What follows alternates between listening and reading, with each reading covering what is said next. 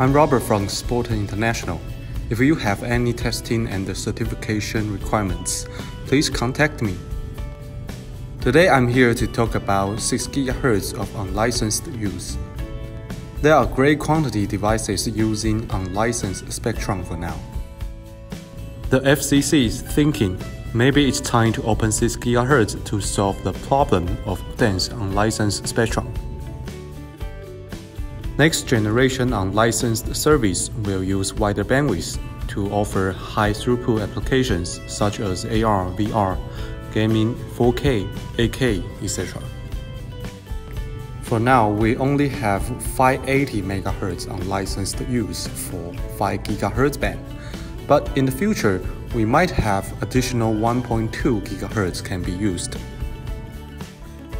Currently, the FCC spectrum was separated to two parts, 200 MHz and 380 MHz. There are only two 160 MHz channel bandwidths in the 5 GHz band, but after opening 6 GHz band, we will have 7 more bandwidths of 160 MHz, which means we will get higher throughput and the spectrum will be freed up to expand for more applications. How exciting is that?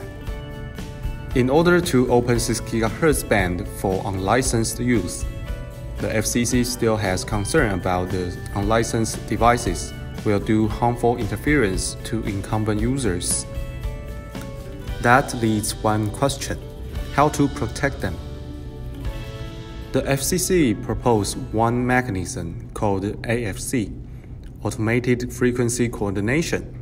AFC can classify devices according to the device's priority. It will help protect higher priority users while sharing the spectrum to those unlicensed devices. A lot of suggestions indicate that the FCC rules for the proposed AFC system can be and need to be simple and flexible, and should not require unlicensed system registration, database coordination, or aggregate interference calculation, because it is not necessary. The FCC's NPRM contemplates 1.2 GHz of additional spectrum available for unlicensed use.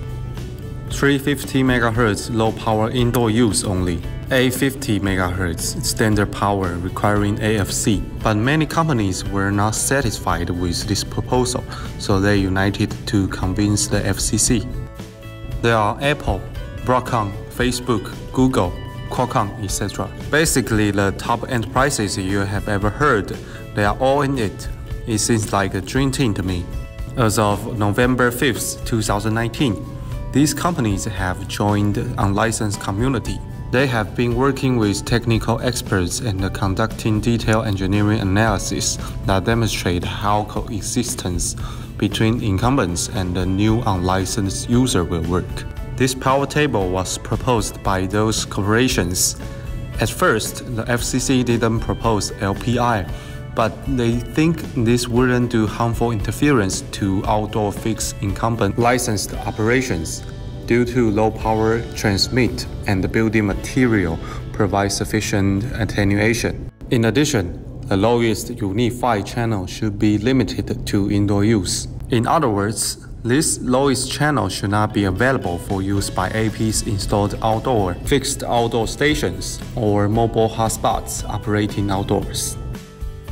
Except for LPI, they also proposed VLP, Very Low Power Portable Device. This device can provide 2 gigabits per second throughput with microsecond latency. They believe the future 5G services require wireless broadband portable devices. The Commission can ensure Americans enjoy the benefits of these next-generation wireless services by enabling a very low-power portable device class. The 6 GHz band is ideal for enabling these services. The risk of harmful interference to incumbent operations from VLP devices is extremely low as they claimed.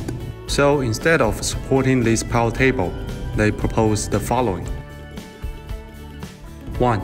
Low power indoors should be authorized throughout the entire 1.2 GHz.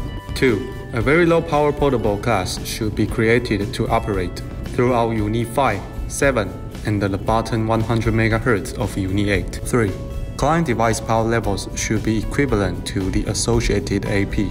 Unlicensed community proposed to FCC on November 12, 2019. New proposal for LPI with below 4 items do not require AFC. 1. Must use integrated antennas. This would prohibit the marketing of any low-power indoor device with antenna connectors or that is otherwise designed in a way that would permit end users to replace or modify the device antennas. 2.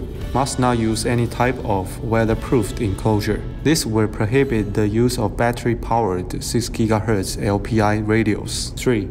Must cease functioning when the device is not connected to the mains power. 4. Must comply with a clear labeling requirement. The above is the FCC. Now let's talk about Europe. Europe is headed down the path to enable low-power indoor and very low-power portable radio LAN operations. But unlike the FCC, Europe is only planning to open UNII ban. Higher power and outdoor devices are expected to require AFC. The standard is written in early draft of EN 303-687. In Canada, the ISED, Innovation, Science and Economic Development, doesn't have current plans of opening up 6 GHz band for unlicensed use. Here's the spectrum outlook priorities set by the ISED for the next 5 years. 6 GHz has been assigned a priority of 3. In the near future, it doesn't look like the ISED will be releasing more spectrum in the 6 GHz band for Wi-Fi use. The technologies used in this band are not going anywhere and are still heavily used in the band. Therefore, ISED has classified it as Priority 3 during their Outlook consultation earlier this year. This means that nothing much is going to happen in the next few years, but they did mention that they will keep monitoring what's happening in the US and in the rest of the world to see if they could work on a solution where the current technologies using the 6 GHz band would coexist with new services. This will probably require some coexistence mechanism to be put in place, so AFC may be used in Canada as well. This is the timeline of FCC, ECC, IEEE, and the Wi-Fi Alliance. The FCC is expected to open spectrum between the first quarter and the second quarter this year. The ECC is expected to open spectrum in 2021. Let's see how it will go. That's a wrap. Thanks for watching. We are Sporten.